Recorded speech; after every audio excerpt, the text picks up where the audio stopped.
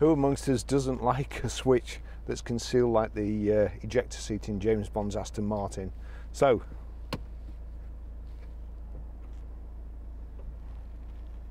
it's little things like this that make me happy.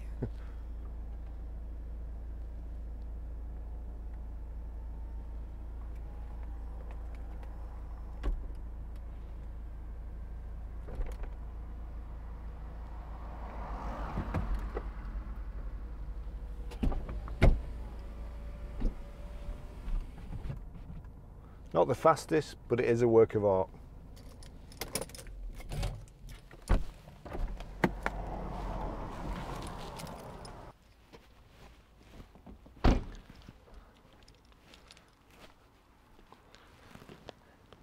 Hi, my name is Barry Crampton. Today I'm going to show you around our Mercedes E-Class convertible, then I'll take you for a ride in it, but first I'll tell you a little bit more about it. It's a Mercedes E-Class 2.1 E220 CDI BlueEFFICIENCY SE Cabriolet. It's a 2011 on an 11 plate, has done 45,024 miles, one registered owner, fuel economy, urban 34 miles per gallon, extra urban 60.1 miles per gallon, and combined is 46.3 miles per gallon. 0 to 60, 8.9 seconds, top speed of 143 miles per hour out of 175 brake horsepower, 4-cylinder 16 valve engine. So it's finished in black with I suppose caramel leather. Got the big Mercedes emblem in the grille there, the kind of chrome trims around it, the chrome trim on the bottom of the spoiler, front parking sensors,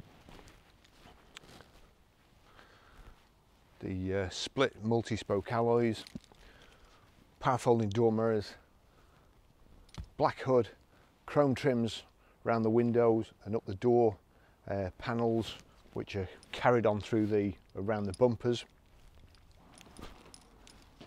Electric boot release, or you can control it from the key as well. Reversing sensors there, chrome exhaust tip. Not a fantastic amount of room in the boot because obviously the hood folds back. It's a 4-seater as well, so the hood comes to about there, but with a bit of careful packing you can get quite a bit in. I've got 2 camera cases, a tripod, and so one of my camera cases is like so big, so let's say careful packing and you'll have enough to go away for a weekend. The chrome trim around the boot here and the shark fin aerial.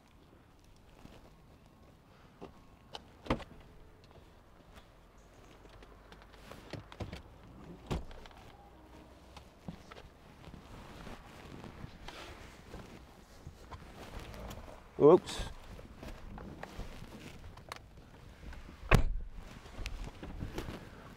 So the first thing is, it's a 4-seater. It's probably only fit for children in the back or adults on a very short journey. Mercedes E-Class coupes have a problem which we're going to rectify anyway. These handles here, the chrome plating or the chrome plastic comes off them, and it turns them into razors. So we're replacing both these handles, and if you're going to look at one or you've got one, be careful of that, because when the kids get back in the back, they're very sharp. Should be a recall really. It's not good. Anyway, seats are fairly comfortable. As I say, my head's touching the roof. We've got a centre armrest here, Isofix rear child seat anchor points, inertia reel belts. There's a little wind deflector here, and also you've got the Parktronic display at the back here, so when you're reversing you can see this in the mirror, and you get, not only do you get an audible warning, but you also get flashing lights, and it indicates how close to an object you're getting. Now to try and get out.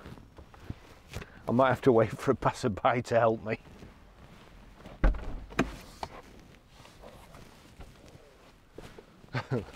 I'll just take you for a ride in it.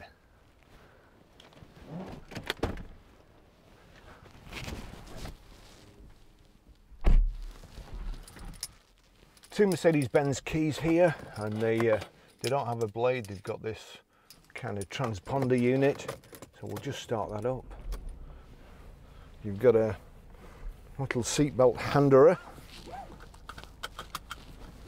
and here we go. Height and reach adjustable steering wheel. It's got the thing that pulls you back into the seat, make sure there's no slack and that you can't jump forward in an accident. Automatic, as I say, my favourite bit on these convertibles. I know it's sad, but it is my favourite, and it's this switch under the. Doesn't work like that, sadly. Although sometimes I wish it did, especially with some customers. Having said that, I'd probably be in the passenger seat and they'd eject me. So we've got Parktronic. It's at the front there. I'll cut a bit in and just show you. But you can also see in your mirror, it's just behind that the wind deflector at the back there. But you can. Oh, there's a. I usually pull up here, but there's a van just set off behind me. So seat back and seat base height is controlled electrically. The leg room is from a lever at the bottom. Nice front central armrest. Because this car doesn't have conventional headrest, I can't put my headrest mount on to put the camera pointing forwards, so I've got to stick them to the windows, which means, although usually I forget, I can't put the roof down because the windows go down too. So I'll take you for a ride in it like this with the windows up and the roof up, and then I'll pull up and I'll need to take these two cameras off and just give you an idea of what it's like driving with the roof down. Today it's while I've been shooting this, so far it's been raining, cold, and then the sun comes out and it's red hot. So oh my word, I used to be indecisive, but now I'm not so sure. Goodness me.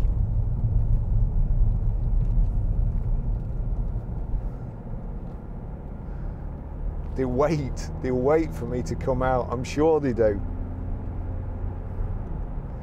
There we go. Mercedes gearbox.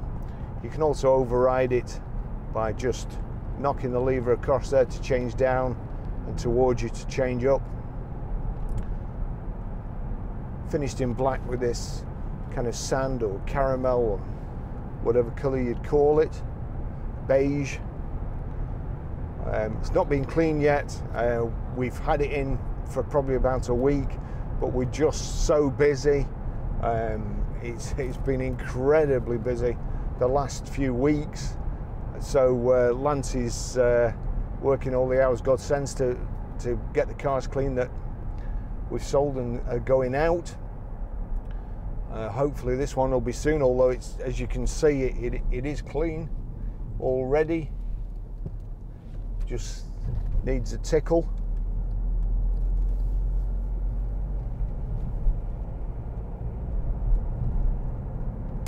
We'll just give it some gas going up here.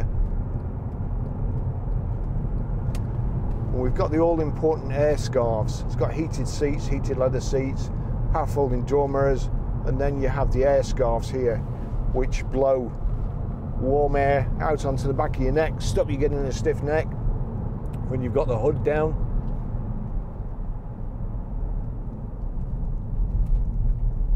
Drives really nice, none of the scuttle shake you used to get in the old convertibles. I can, oh crikey, see that, you can also moderate it from there. I think it'll switch it off. So that's actually too hot really, so I'll just knock that off. On the steering wheel here, you can change at the bottom there, and just click OK. We're on reserve fuel level at the moment, so you can change from trip to audio to telephone to attention assist.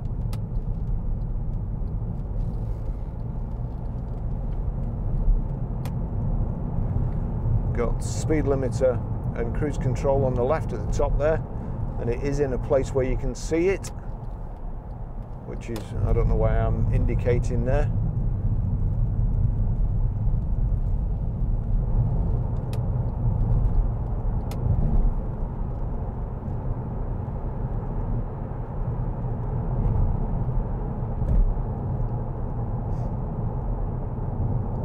So anyway, back to this.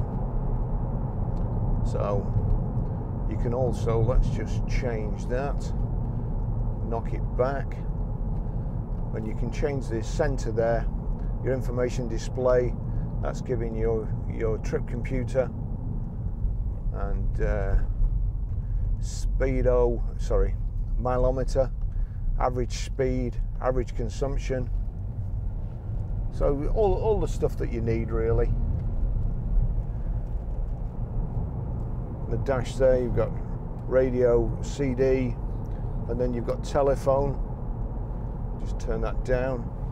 So heated seats there, your air conditioning here, and it is nice and icy cold. It is a warm day today.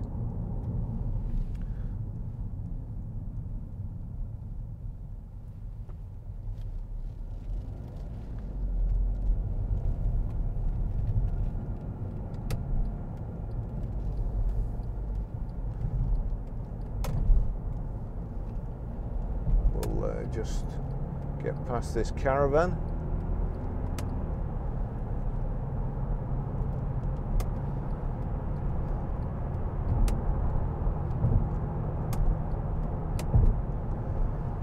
I can smell perfume on the seat belt here. I'm assuming it's belonged to a lady.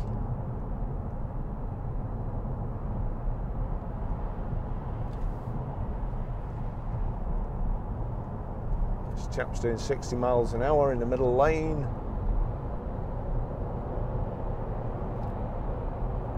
And staying in the middle lane. Here we go. Right, we'll just get up to 70. Switch the cruise control on. So it's one touch cruise, just straight up. Cruise is on. Just make sure we're in top here. Tuck in.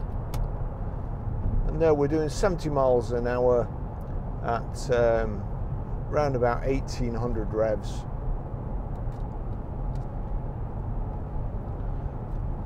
Nice and quiet. Not too much noise from the convertible hood. It has got the double lining. And it's, I've got to say, it's pretty comfortable. Traffic looks like it's bunching up there, so I'm going to drop in behind this lorry. Don't want to cut in front of anybody.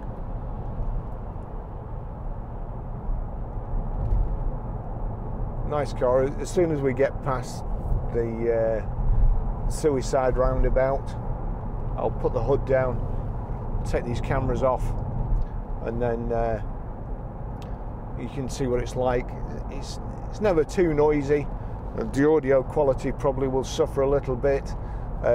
My microphone and kit, audio kit, recording kit, it actually picks up noises that, as I'm driving now, I don't hear. When I edit back, the noises are amplified, and this picks it up. So, just a warning: it won't be as noisy in real life as it is through the through my microphone. It is a good looking convertible really, and I like this shape of E-Class.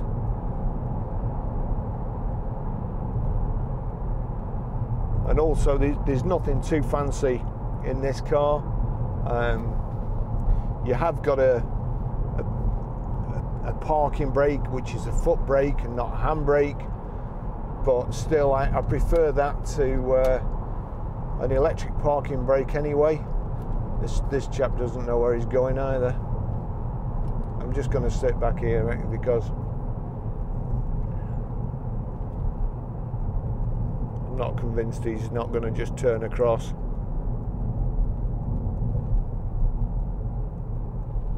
Well, that's early braking. Early braking and lots of braking.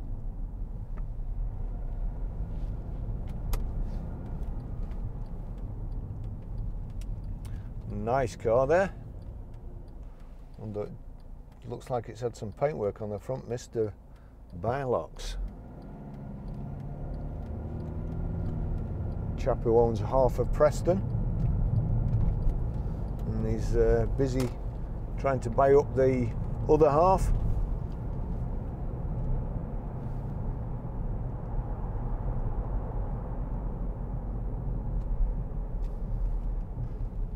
There's a few dents up that side. He needs to get Marky Mark or Dent Man on that one.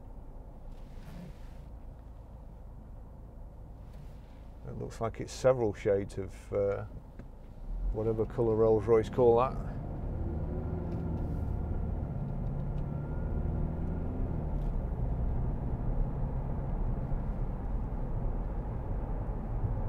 "50 miles an hour.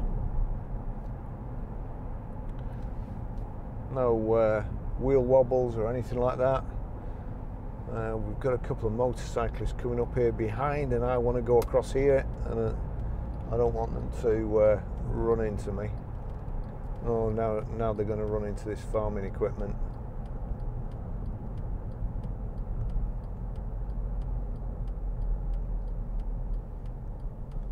Get past there. They're actually sensible riders, so.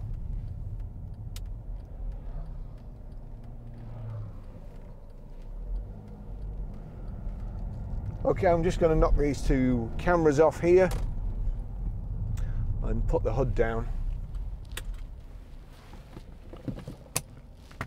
So whip that off.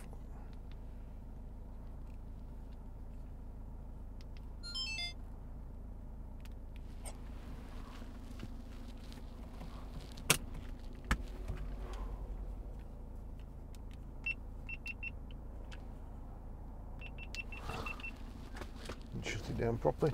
So here we go.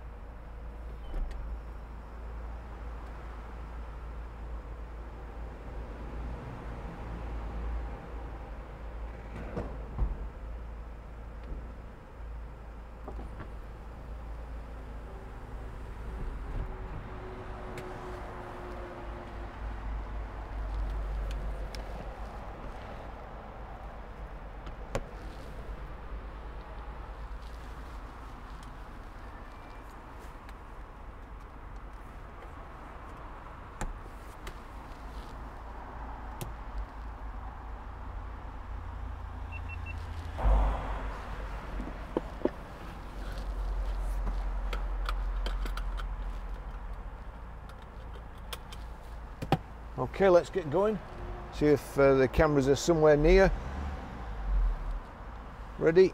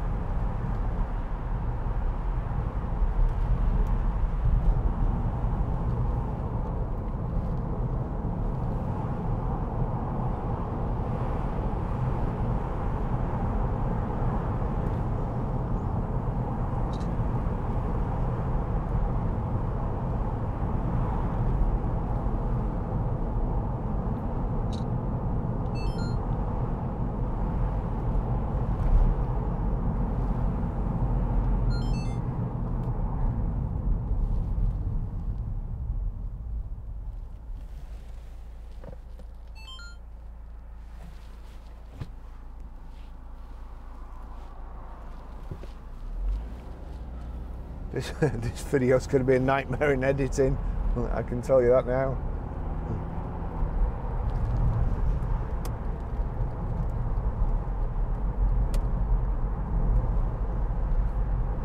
Now on a road like this in the old days, early convertibles, you'd be, the whole chassis would be rattling and you'd be kind of wobbling down the road. Nothing like that with this car. It's really nice.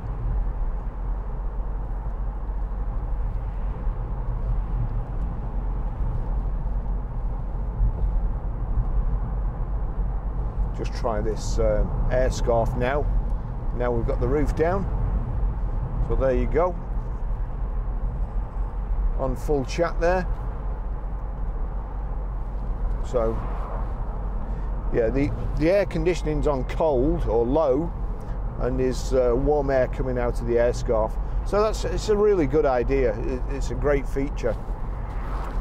Just getting a live chat there as well. It's all happening.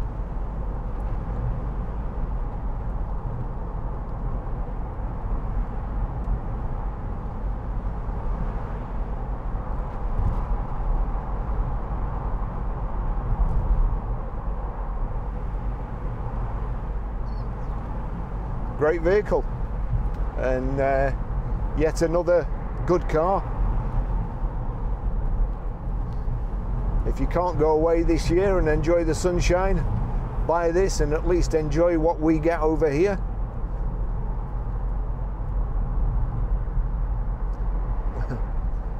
Which I know is not a lot.